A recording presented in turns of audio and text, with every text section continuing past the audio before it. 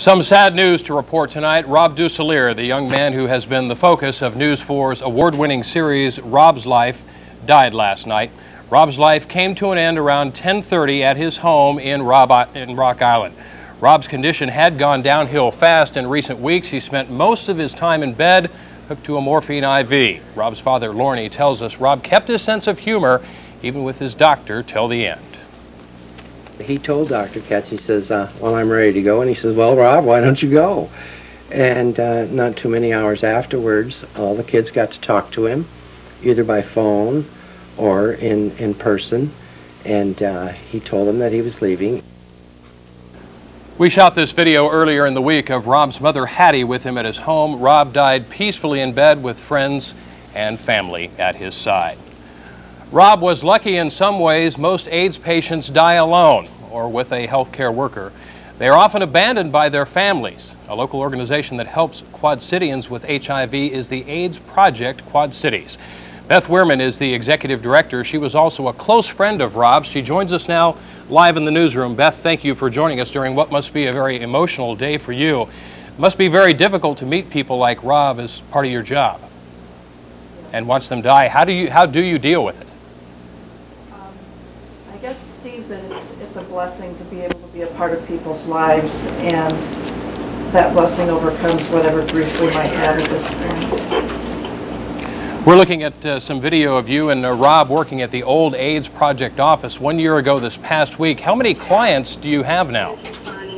The last time we did a count, we had 194 clients.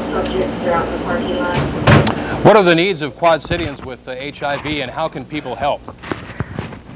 The needs are varied. We're coming into a time of year when we do a lot of fundraising, and so this time of year we particularly need volunteers. Starting May 1st, the line that has quite frequently been flashed up for information will be used as a volunteer line. So I'll make sure that Ken has that number, and it will be advertised frequently. We do need people to come out and help us as we continue to raise funds and raise awareness. Now, Rob's main goal was to educate people. He did a lot, but there is a lot left to be done, isn't there? There's a great deal left to be done. When Ken asked me to be here today, the last thing I really wanted to do was to be on TV live, and on the other hand, I knew that Rob was telling me to be here. We'll go on with the education, and it just won't be quite the same, but we will go on and continue the quest to have people be aware and be educated. Beth Merwin, we appreciate your help during the Rob's Life series, and we want to thank you for coming tonight. Now, if you have more questions about AIDS, or if you can help the AIDS Project Quad Cities, you can call them at this number. Their telephone number is 328-5464. Once again, that number is 328-5464. Of course, our series on Rob's life is not finished. Funeral services for Rob will be held on Tuesday, and we will cover that on News 4. And the eulogies will be the focus of this week's Rob Life's segment. That's Thursday night at 10 o'clock.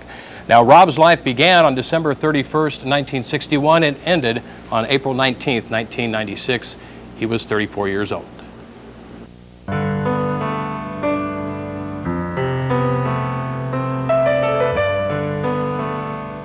I'm not really afraid to die. I truly believe that this isn't it, that there's something else out there that's after this. I don't know what it is, but sometimes it's, this may sound morbid, but sometimes I almost look forward to that. The part that scares me the most about the dying part of it is I want to make sure there's people there to make sure my family's okay. My parents are probably two of the most wonderful people that I've ever known. They're very supportive, they're very understanding, they're just great. You know, I've talked to my brothers about I want to be cremated after I die, and I don't want to lay around on a slab for 2 or 3 days while they, while we wait for them to come and see me. I would just assume when that time comes, a few days before, they come and see me while I'm still alive. To me, I'd rather see them spend their money going to Disneyland than flying home, to look at a box of ashes. Rob was always really good at teasing. He knew just how to instigate and then bow out and watch the action happen, and eventually he'd always get caught.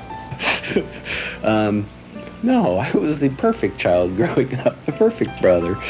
I'm just really glad that we're able to share, you know, the end of Rob's life with him. Hopefully our family isn't unique. Hopefully there's a lot of families like ours.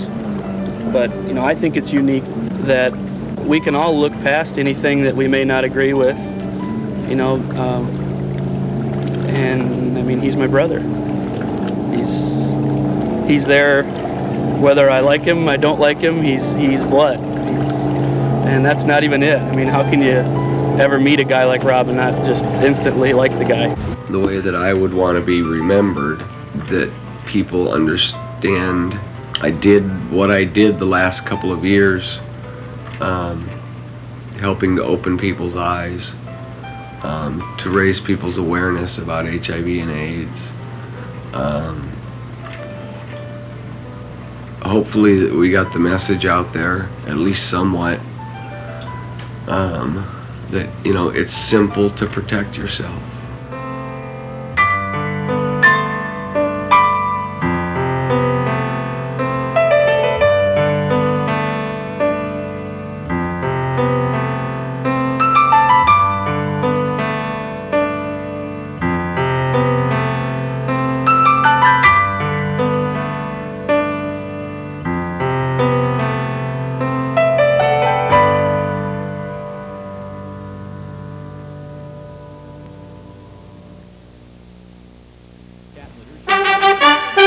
This is News 4 at 6 with Steve Smith.